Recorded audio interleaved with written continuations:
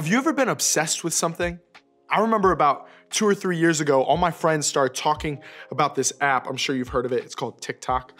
And I'm 21, right? I'm a grown man at this point. I don't need any more apps on my phone. But one fateful Saturday night, I decided, why not? Let me just download it, see what all the hype is about, see what all the fuss is about. And I'm scrolling.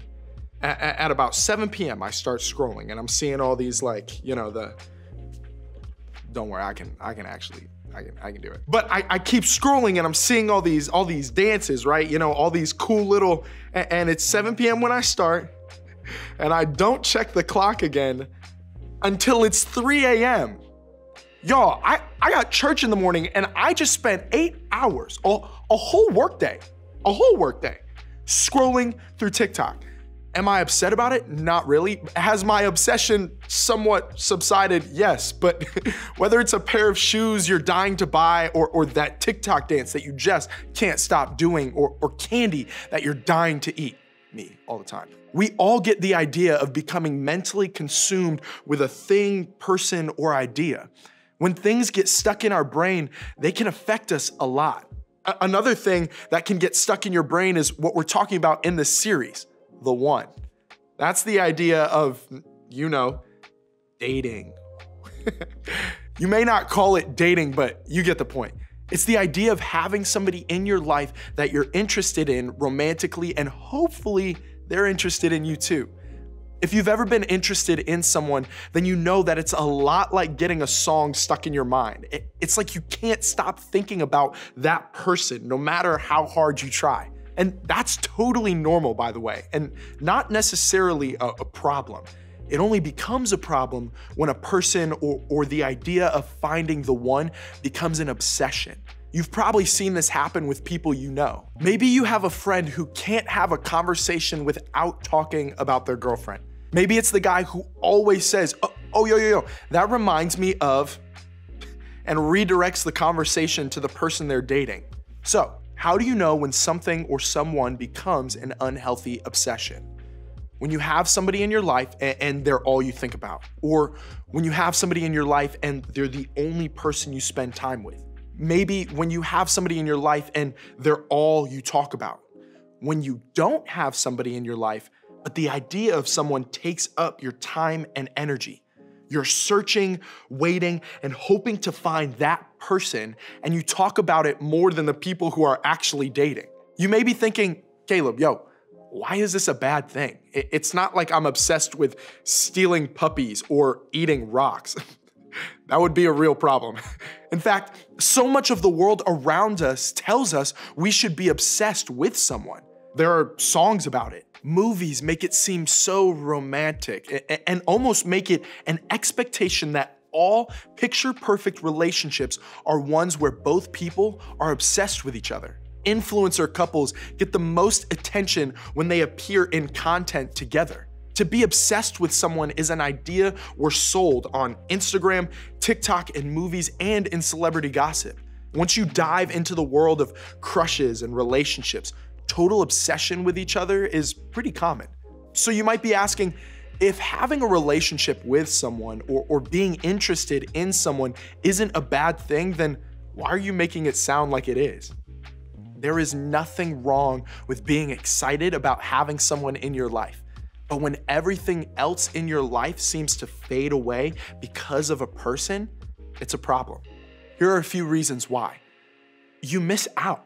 There's so much to do in high school that you'll potentially miss out on if you're obsessed with a relationship or the idea of a relationship. You'll miss out on chances to make memories with your friends, connect with your family, and develop your talents. You may even miss out on chances to learn new things or serve others. In other words, being too focused on any one thing, whether it's a person, relationship, or hobby, is never a good idea because you will miss out on other important things. Maybe you alienate people. Your friends do notice when they are no longer a priority in your life. They feel the distance and separation, and eventually that takes a toll on your friendships. Or maybe you lose yourself. Tying up so much of your life in someone else can cause you to lose sight of who you're becoming.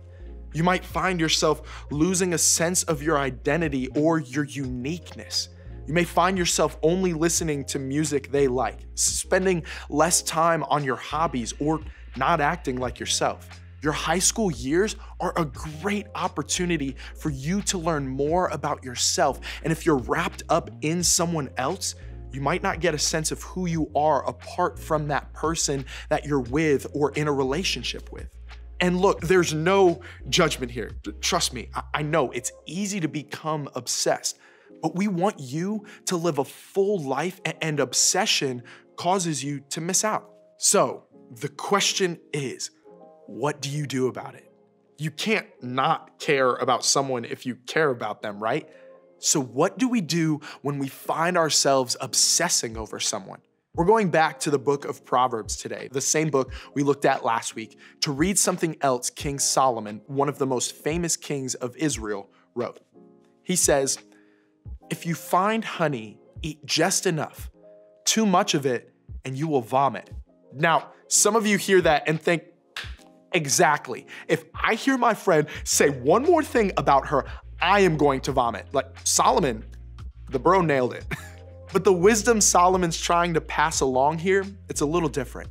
It's all about the idea of moderation. He's basically saying that if you get too much of something, even good things, it has the potential to turn into a bad thing. So where's the line? When does it go from good to too much? In order to figure this out, we're gonna look at a passage from a letter written by the Apostle Paul, who wrote a lot of the New Testament. Paul saw his whole purpose in life as telling others about the love of God and encouraging them to live in a way that modeled that love. He wrote a letter called Ephesians, which many scholars believe was more like a public speech than a letter to an individual person. It was a general encouragement that people from all backgrounds could apply to their lives, and that includes us. One more thing before we look at his words. Paul didn't live in a dating culture. He and his friends didn't exist in a world that included prom and dating apps and being put in the friend zone. So although this passage doesn't specifically address dating, the truth that comes from it can be applied there. It gives us something to do with what Solomon wrote even earlier in history. This is how Paul starts. "Be very careful then how you live, not as unwise, but as wise." Paul is basically saying, hey, pay attention to how you're living your life. Don't just let life happen to you. As you choose how you live, wise is better than unwise, obviously. Using words like wise and unwise when it comes to dating is perfect. Often having a significant other in your life isn't necessarily always as easy as right or wrong. In fact, the truth is, choosing to date or not date in high school is more about wisdom. Wisdom is different than deciding between right and wrong. Wisdom is asking, what's best? I mean, if your parents have strictly banned it, that's a different story.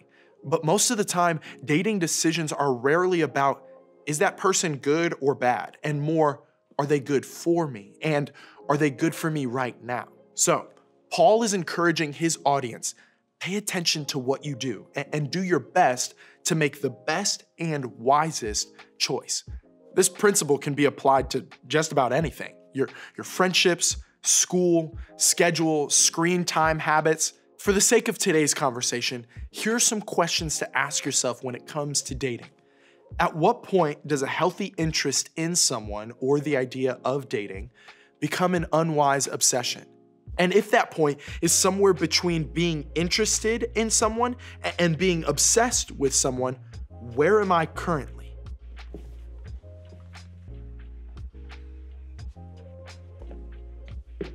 While relationships don't have obvious labels of interest or obsession, we can probably identify some signs of interest or obsession. So, what are some indicators of interest and what are some indicators of obsession? Maybe that could be like following someone on Instagram. That's an interest and a horrible ex. Liking and commenting on every single story or post on their Instagram from earlier today back through the beginning of time. That's obsession. Hanging out with them after school, that's interest. Canceling plans with friends or not doing your homework in order to hang out, that's more obsession. See what I mean? So Paul continues, making the most of every opportunity because the days are evil. Now, you may be asking, I'm sorry, are the days evil? Like, is Paul talking about a zombie apocalypse? No. Actually, in the original language, the word Paul uses here means annoying, difficult, or time-consuming. In other words, your time gets taken up by so much stuff you have to do anyway, we have to make the most of what we have left. Paul's referring to our tendency to waste time in unwise ways. You've probably experienced this before. You've had a free day or a break from school that you just wasted, and later you wished you had that free time back. Paul wants his readers to make the most of the time we have on earth. When it comes to high school, these are some of the most unique years of your life. You'll look back at these days and be surprised at how important your current friendships are and how memorable this time in your life is. When everyone is talking and reminiscing about high school, you don't want to say, I missed that time with my friends because I was always with my girlfriend. Or, it sounds like it was fun, but I remember being miserable a lot of the time because that person I crushed on was dating someone else. You have a chance to make the most of these days by encouraging your friends, influencing people who are younger than you, and growing in so many areas. Another person you are dating or are obsessing over shouldn't hold you back from doing those things. In other words, God has a plan for your life and specifically for your life in high school. The key is to pay attention to whether your obsession with someone you are dating or interested in is causing you to miss out on what your high school days can offer. To summarize Paul's words in the context of dating, here's one way to think about it. To make the wisest choice with the time you have, don't make any one your everything. That's not a knock on the person you're interested in. They're probably great.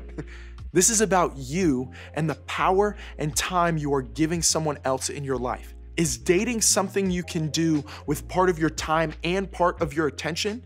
If so, awesome. If someone you're dating has become your everything, if your dating life is holding you back from the rest of your life, it may be time to rethink some things. Here's what that can look like. If you're currently in a relationship, don't abandon the rest of the world around you. If we're gonna be wise about our relationships, we have to live life in a way that prioritizes all of our important relationships. Don't ditch your friends. Don't abandon your family. Don't lose interest in the things that you used to enjoy. You were a whole person before this person came into your life. So don't lose the other parts of yourself because of him or her. Get back to the things that used to make up your world. Get back to being you. Next, if you aren't dating anyone, stop thinking your life can't be good unless you start dating. I get it.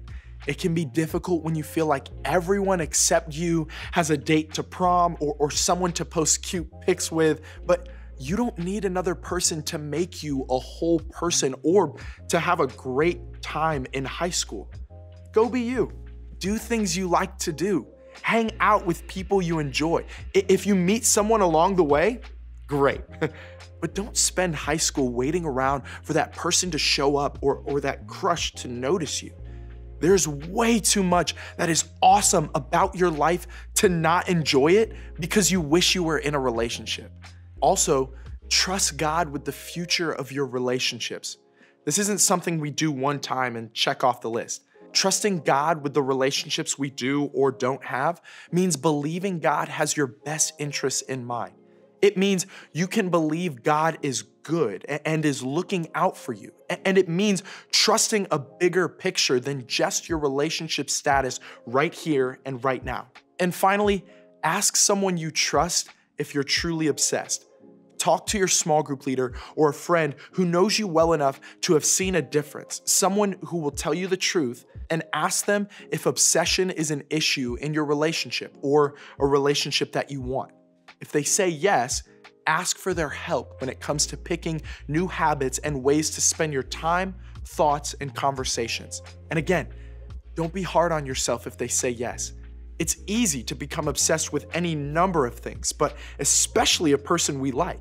The thing to remember is, this isn't about judging your obsession, but deciding to make changes that allow for you to make the most of your time here and now. As you head out today, I want you to remember that I'm not saying don't date or don't have crushes, but I am saying don't miss out on your high school experience because you're obsessed with a dating relationship. Don't miss the chance to figure out who you are because you are too consumed with a person. In other words, don't make anyone your everything. If you feel like, that's me, then maybe you can pull your small group leader or a trusted adult to the side tonight and let him or her know that you'd like some help. They'll help you get things back in perspective. Why? Because just like Paul cared about the people he wrote to, they care about you. And they want you to have an incredible life and make the most of the time that you have.